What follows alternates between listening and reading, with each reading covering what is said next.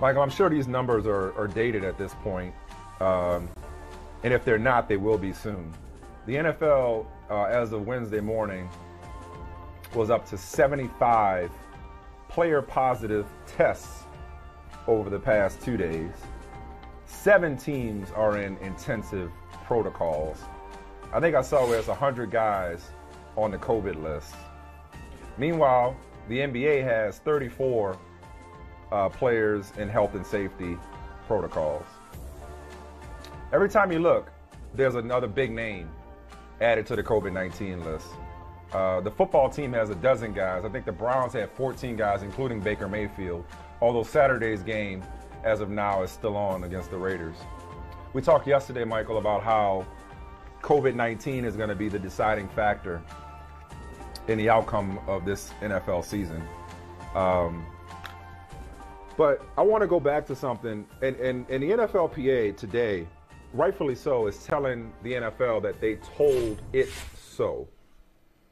That the NFL Players Association told the NFL so. And I'm going to piggyback off that and say I told you so. Not you per se, Michael Holley, but our audience, no matter, and I understand that people don't care.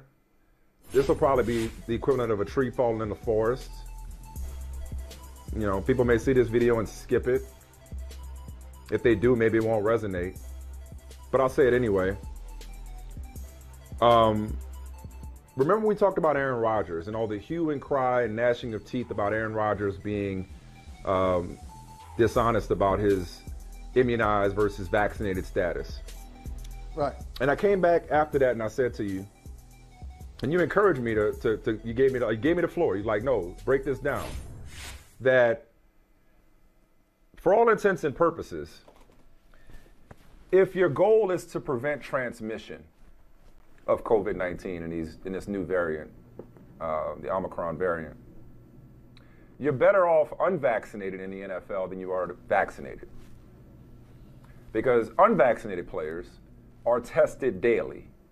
Vaccinated players are tested weekly. So what we're seeing with these outbreaks is the result of not just players gathering for Thanksgiving or before that Halloween. We're talking about NFL players who can contract a variant of the virus that is much more transmissible but less severe. Therefore, they can be asymptomatic and carry it for 6 days before they're tested if they're vaccinated. So carrying on as an unvaccinated player comes with it benefits that were designed to incentivize players to get vaccinated, but have backfired in the form of weekly testing for vaccinated players, and therefore guys can have it, carry it, spread it, not know it, and now you have an outbreak. So here's where we are, Michael, based on everything I know about this situation. We're at the point where instead of the NFL saying you're right, everybody should be tested daily instead of unvaccinated daily and vaccinated weekly, the NFL is like, how about we just get rid of testing altogether? They didn't go to daily testing because they didn't want to spend the $400 million they spent last year. Now the NFL and the teams are like, hey, we're in a playoff push here. We missing players, and we're trying to win games and get to the playoffs. And worse, Michael, as I understand it, the players themselves are like, wait a second, you told us to get vaccinated, we got vaccinated. In some cases, we got boosted. Now I got to miss a game because I tested positive? The players don't want it. The players don't want testing at this point. You talked about this yesterday, Michael. Societally, but specifically in the NFL, there is COVID fatigue. In this case, there's protocol fatigue. There's testing fatigue. Where we are now, instead of trying to mitigate the spread by increased testing, the league is on the verge of throwing out the mitigations altogether and saying, let's just forget the testing and take our chances. And the players are on board with this. So the last thing I'll say before I pass it to you is The next time, you know how they say when somebody says it's not about the money, it's really about the money. The next time somebody says that player safety is paramount, of course not. Remember that they're lying. That's never what's most important. And I understand why the NFLPA would say, "I told you so." But I think it's beyond "I told you so." I think we're really beyond that. And everything you said, everything you laid out there is 100% correct. It's factually correct. It makes sense. I get it. But I think it's really bigger than the NFL right now. This is happening. This is happening in the NFL. It's happening throughout society. Let's just focus on North America or focus on the United States. It's happening to people who have taken extreme measures to protect themselves. It's happening to people who have gotten testing, who have gotten boosted, who are social distancing, who believe in science, who believe in masks. It's happening to people. So we're getting another surge. And I just think we're in a different place as a society, Mike, because before it was easy. It was easy to explain. Oh, you got it. Oh, you're not vaccinated. Oh, you don't believe in masks.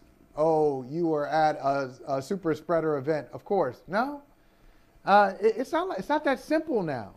So you're right. NFL could have done some things differently. But even if this is what I'm not comfortable saying. I'm not comfortable saying if the NFL, like Jake Treader is saying, hey, if they had done this, we wouldn't have the situation. I don't know that. I can't say that. Maybe it would have been easier. But I know that there are people getting COVID, and they're like, how'd that happen? There are people testing positive for COVID, and they don't even know why. Well, Michael, no, it's not. They were never going to prevent people from contracting COVID. They would prevent the spread of COVID. You wouldn't have 100 guys on a COVID list. You wouldn't have 7 teams in intensive protocols if there was daily testing, because you get the guy who's got it before he can spread it over the course of 7 days or 6 days. Maybe. No, there's no maybe about it. No, there's no maybe about it. It's been proved. No, respectfully, it's been proved to work. Don't say that. Don't say that. It's not respectful. People say respectfully don't mean it. No, I mean it. Yeah, but I'm talking to you though. No, but I'm talking to you. Okay. You know I mean that sincerely when I'm talking to you. It's not no disrespect, but here's a disrespect. I'm telling you what I know. And if they can isolate the person who has it daily, it prevents them from spreading it to who knows who over the course of a week. Not to mention the guys who are running around here fake vaccinated. Okay, right. Only if that's only true. This is why I say I don't know about that. What you just said is true if the NFL were summer camp. If it's summer camp, we got everybody, and all they do all the time is football. It's in bubbles, but they're not in a bubble. They're not in bubbles. Yeah. So I know what happens at the facility. I know who you're around. I know who's vaccinated, who's unvaccinated. But I told you that story, and there are many stories like this. I told you that story how I went to an event, a gala in Boston, and everybody's wearing masks, but you don't know. And people came up, and you had to show your vaccination status on your phone. Right, or the card. Yeah. Bruh, stop. We don't know. You don't know who's around you. And at times, what's even more dangerous, it depends on what kind of family you're in. Let's say Thanksgiving. So you're having people over for Thanksgiving. Hey, this is my family. It's all safe. Do you go around, and especially if it's your family member brings somebody, let's say daughter home from college brings her boyfriend brings girl, whatever you ain't kicking them out. Yeah. Hey, right. But maybe you're not even asking. Are you vaccinated? Yeah. When? Yeah. What'd you get? When did you got your card? and so I understand what happens in NFL facilities, but life doesn't happen in NFL facilities. Life happens outside of that. That's why you test. That's what I'm saying. I don't understand a disconnect here. If you test every day, you can find out if they actually have it. If you do want to know, what I'm telling you is the players And the league at this point, they don't even want to know because it's costing them players and may cost them games. If you're right. And not to mention the fact that vaccinated players can do more away from the facility than vaccinated players can, at least according to the protocols. But when you come in every day, unvaccinated players. Unvaccinated, I'm sorry. I always mess that up. I always mess that up. Thank you for catching that. A la Aaron Rodgers, you can't come into the building until you get cleared. And if you're not cleared, you're isolated before you can spread it. So all the things you're talking about are true. Now they get to go and spread it around for another 6 days before they're tested again if they have vaccinated status. So the only way if you want to stop the spread is to test daily. My point is, and my knowledge is, that they don't want to stop the spread at this point. They just want to play football, both players and teams. And so the protocol now is going to be either no testing or we're only testing symptomatic vaccinated players, or instead of testing people every once a week like they're doing right now. Point being is everybody's exhausted. People are tired of talking about it, as you pointed out. People are tired of hearing about it. And the players in the NFL and the NFL teams are no different. This is going in the opposite direction from where it should be going. If mitigating, not prevention, mitigating the spread is the objective. This is to use NFL language, and this is for the league and it's for the rest of us. We're going to have to make in-game adjustments to how we do business to go forward. And it's not just NFL players. See, I don't want to pick on them. Hey, I don't want to be, I'm so tired of this. We're all tired of it. We're all tired of it. I'm so sick. If I see somebody, we had a meeting today, and I was saying, I better not see a Zoom link. Oh, I'm so tired of Zoom. I'm so tired of Microsoft Teams. I'm so tired of COVID language. I'm tired of it all. Yeah. But it's necessary. And I think everybody's tired of it. And you just want to get past, and you want to turn a corner. But what we all have to do is we're going to have to adjust and tweak, and maybe not even tweak, but fundamentally alter some of our behaviors and some of our understanding of what it takes. And who knows, maybe we go back to another shutdown. It may be like a shutdown or something similar to a shutdown before we get better. We may have to take a step back before we go forward. I know, and nobody wants to hear it, right? Hey, thanks for watching Brother from Another on YouTube. Make sure you hit subscribe before you leave, and be sure to watch us 3 to 5 p.m. Eastern Time on Peacock. Appreciate you.